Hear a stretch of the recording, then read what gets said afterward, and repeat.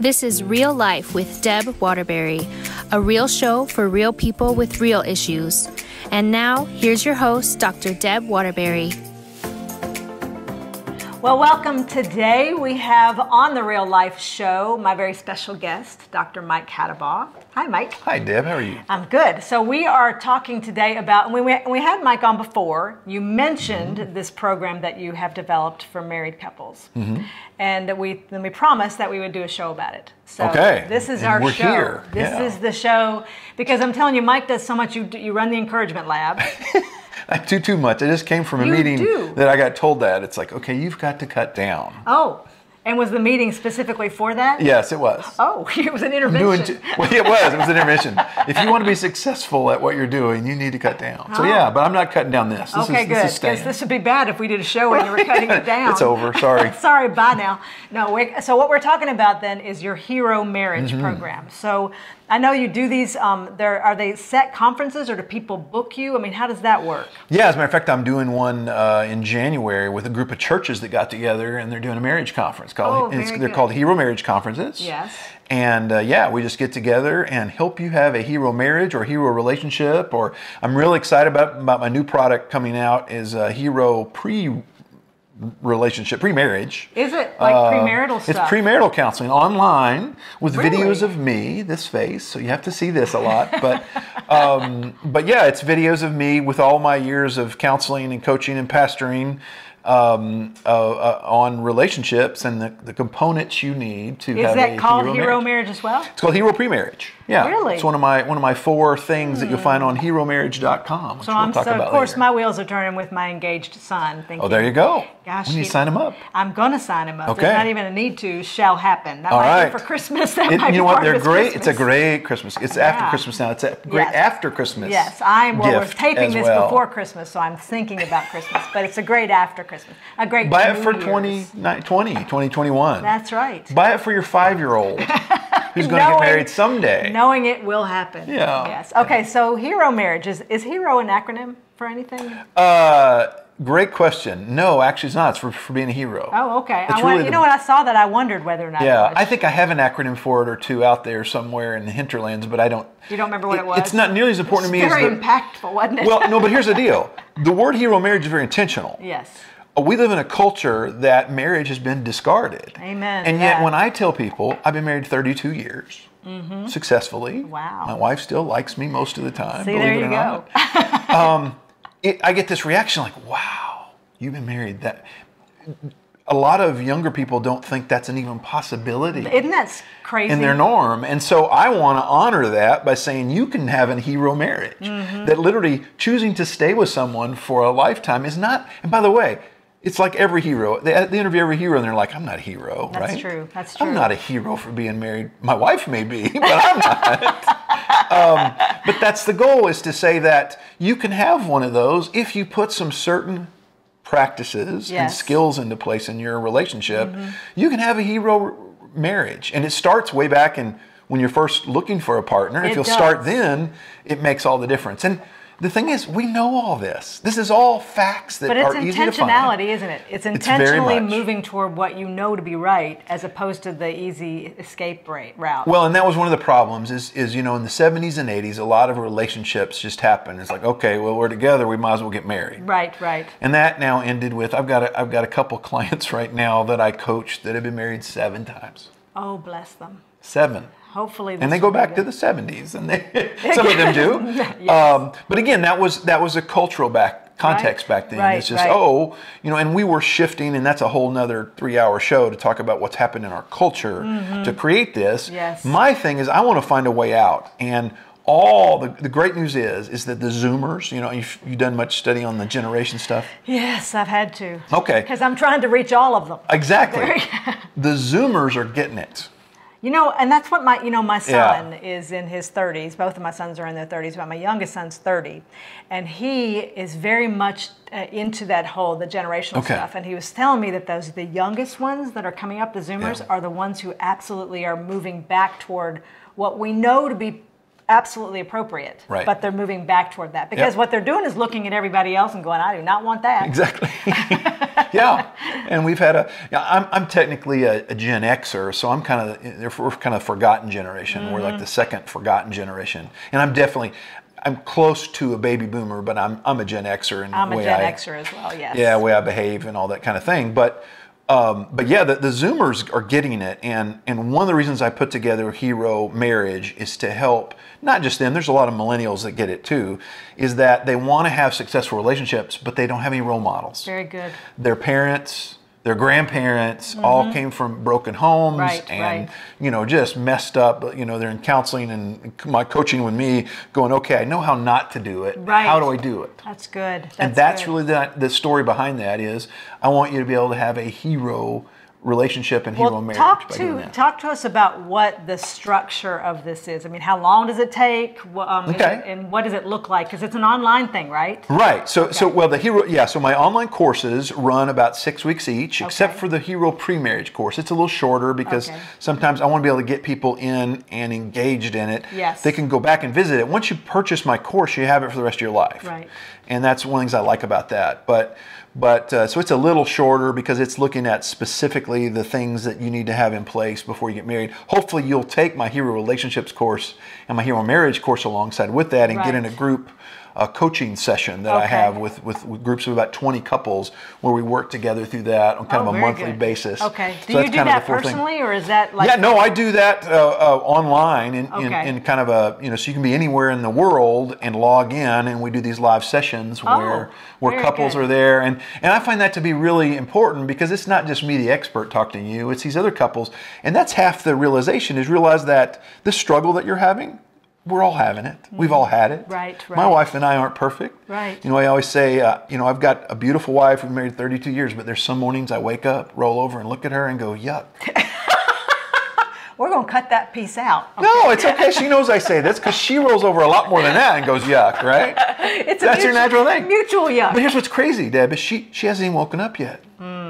She didn't do anything to deserve my yuck. Right. It's just some days I wake up and I'm like anybody. Of course, yes, I understand. And we all do that, right? Yes, I've been married almost 35 years, and there's a lot of times that I turn over. Yeah. I don't even turn over. He might just come home from work, and I'm like, yeah, what are you doing here? So what a hero marriage does is it goes, okay, that's an emotion that's going to pass. Right. Tomorrow I'm going to like her again, and tomorrow hopefully she's going to like me again. Yes. And we'll get back to the trust building that we've built into our relationships. And that to me is what a hero relationship looks like. And do you find that it's a different idea of commitment? Because I feel like in the people that I counsel, especially young girls and men as well, that their idea of commitment is always contingent. Right. And I'm not. Is that something that you feel like is addressed through what you do with Hero Marriage? Very much so. So a couple of insights on what we teach. So a couple things that I find really important. Number one, we spend a lot of time talking about boundaries. Okay. And everybody knows what boundaries are these days. Oh yeah, I do have boundaries. Oh my goodness, yes. But here's the problem is when I talk to couples and people about this issue and I say, so explain to me your boundaries. Their boundaries are always other driven.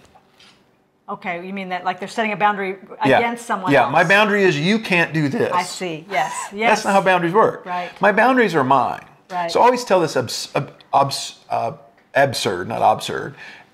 story, this idea that what if my wife came home from work today and said, you know what, Mike, we've been together 32 years, I love you a lot, but I met this new guy today at work.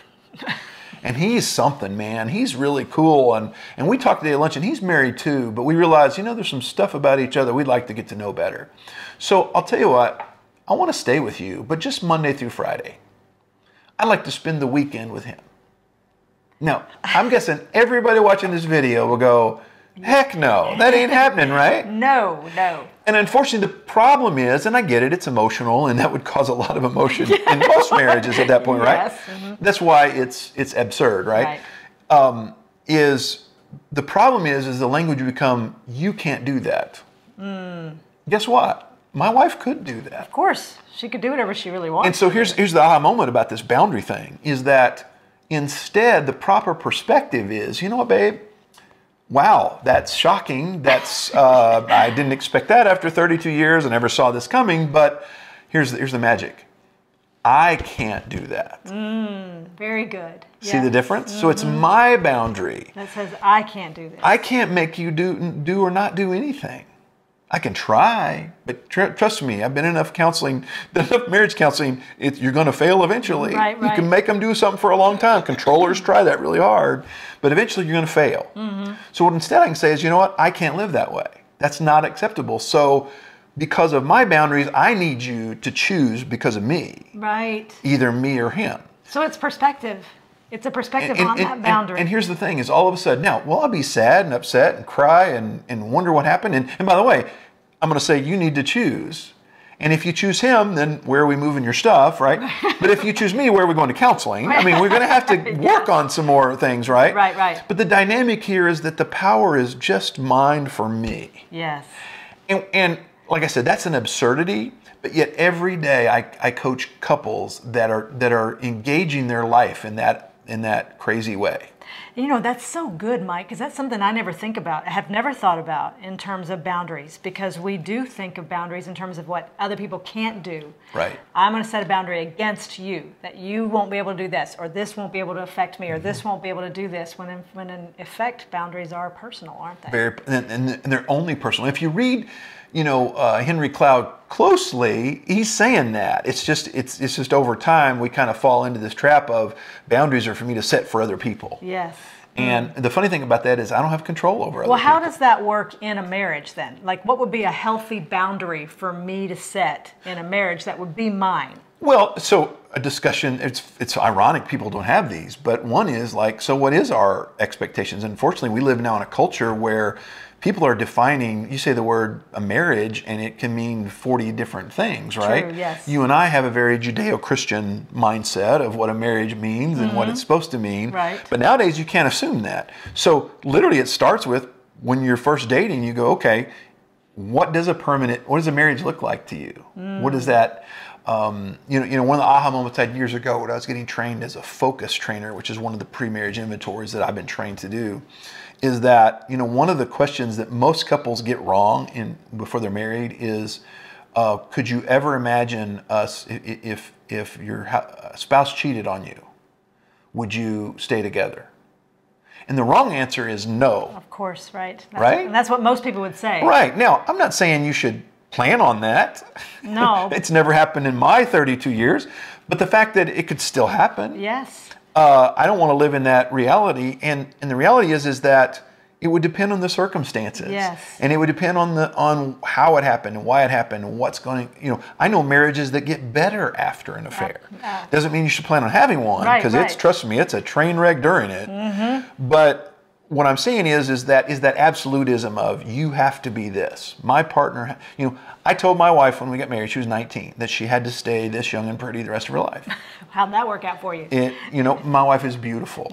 Well, she can't be young though. But right. So I've done a lot of weddings as a pastor, and one of the things I love to do, this is kind of one of my passive aggressive things I just had a great time doing every wedding I ever did, was I go back and I'd see the bride about 15 minutes, everybody's assembling and she's already ready to go, and she's back there doing the last hairdos and whatever. I go back and see her to make sure she's ready and be like, you ready? Yeah. And then I ask her a couple questions. Oh dear. I can only imagine. Oh, these are great. Is this the guy for you? Oh, well, those are good questions. That though. one's a great question. Yeah. That's a good question. Yeah, because I wanted to get her heart back. Because usually the bride at that point is surrounded by all these friends, and they're talking about everything but why you're there. Yes, that's good. So I want to refocus because the answer, of course, is yes, he is. But you're right. You want to be focused on what you're doing right then. Yeah. Well, what else do you ask her? Well, are you excited? Yeah. Yeah. But again, I'm refocusing. But then this is my passive aggressive one. Is there anything about him you want to change? Oh.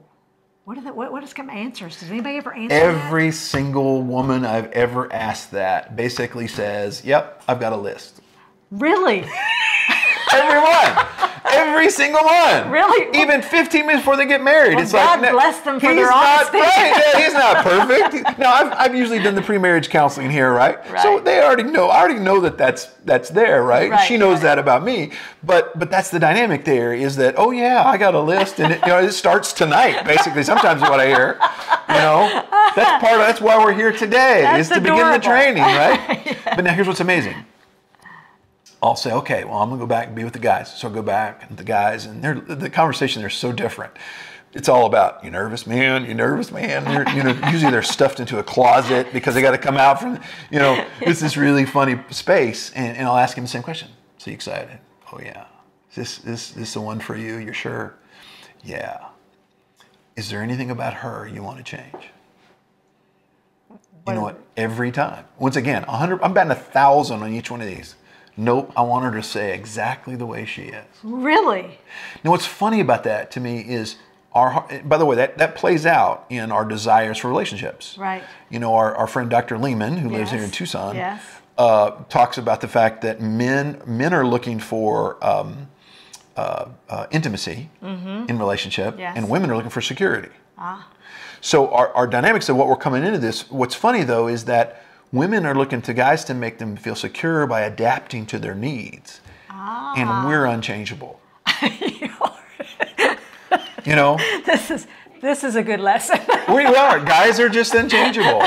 When I moved to Tucson 4 years ago from New Mexico, I made a big wardrobe change. I'm wearing them now. You can't see them, but they're down here. I made a big wardrobe. I went from khaki pants to gray.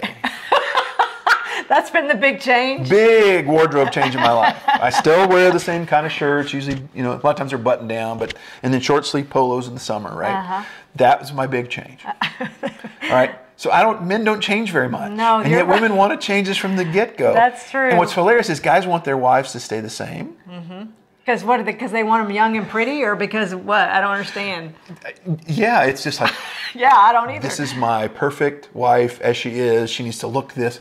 You guys change your hair. My wife came home last night with a totally new hairdo. Totally different.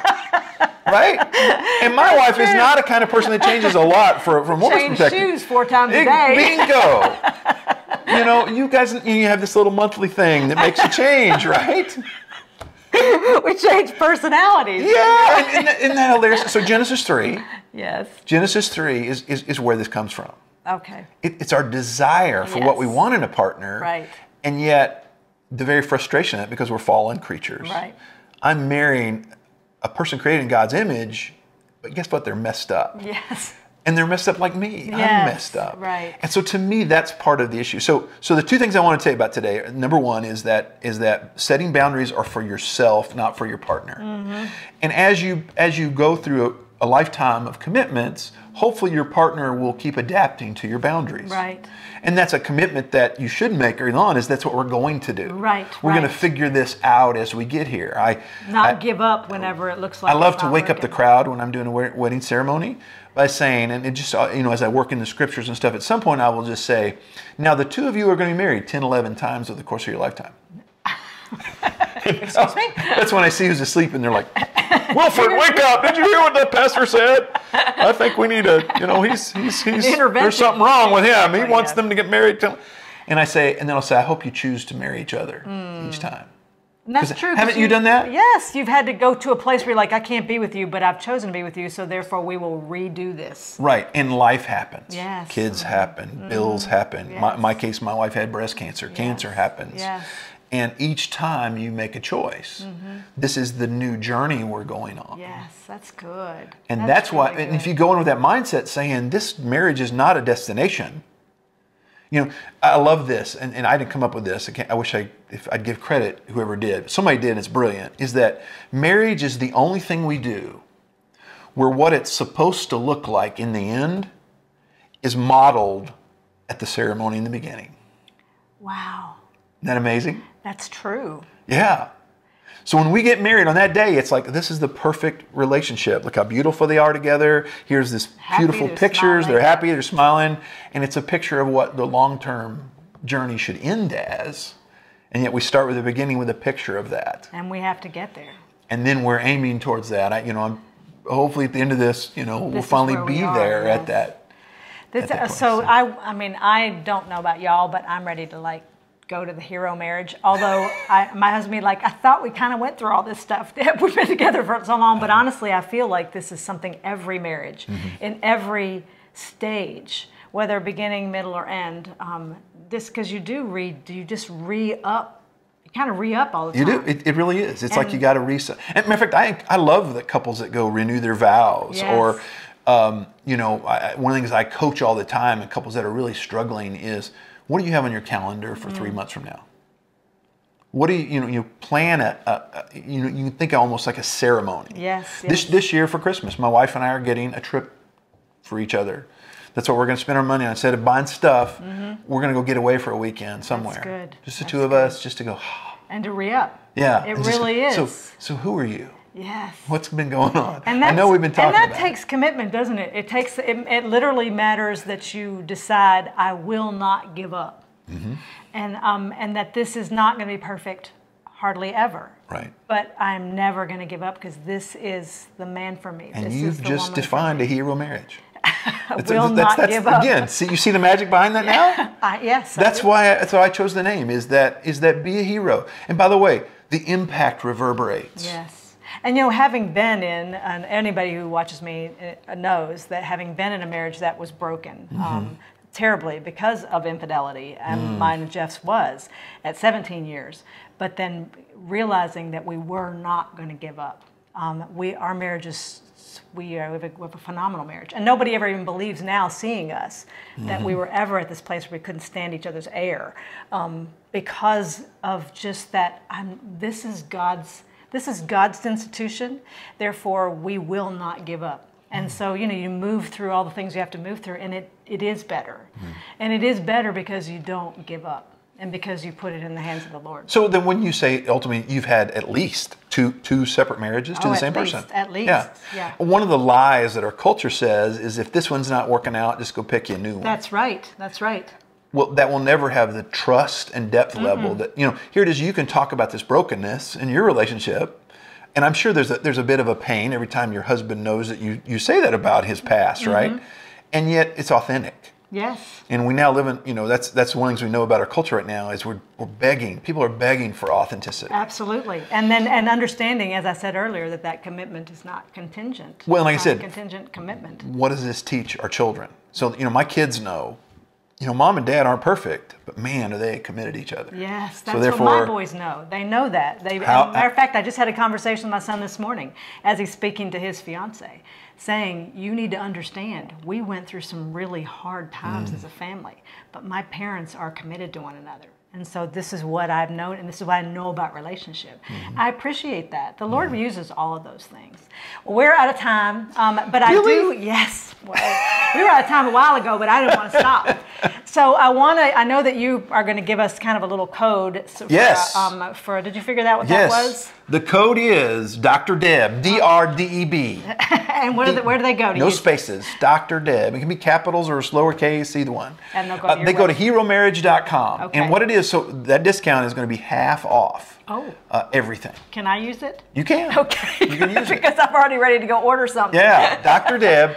Again, all caps or all lowercase. Don't like mix. Upper level, lowercase, but either one of those will work, and it'll be 50% off the face value of all my courses right now. Really? So I've got Hero Relationships, I've got Hero Marriage, and those are both 6-week courses. Where you have, what's cool about my courses is I teach on something like what we taught today, and then I give you action steps. Very good. So a lot of what great relationships are is about doing. Yes. Not just about learning. Right. It's about doing. Absolutely. So that's what I do. Is the work here is that you now doing the work together Yes. and doing these activities and learning about it. Excellent. Well, thank you so much, Mike. You're welcome. I always have such a good time when I'm with you. Good. It's a blast. I've learned so much. Well, God bless all of you. I pray that you go to heromarriage.com and I'm going to use, I am Dr. Deb, and I intend to go type that in here pretty soon, and use that half-off coupon thing to get some of these courses. I'm looking forward to it. Awesome. Thank you. We'll have you back on again. All right. We'll see you then. God bless you. I'll see you. Thank you for joining me today on this episode of Real Life with Deb Waterbury. I hope it's been a blessing to you as much as it was to me. If you want any of my books or information on articles or any of my speaking engagements, you can go to my website at debwaterbury.com. God bless you.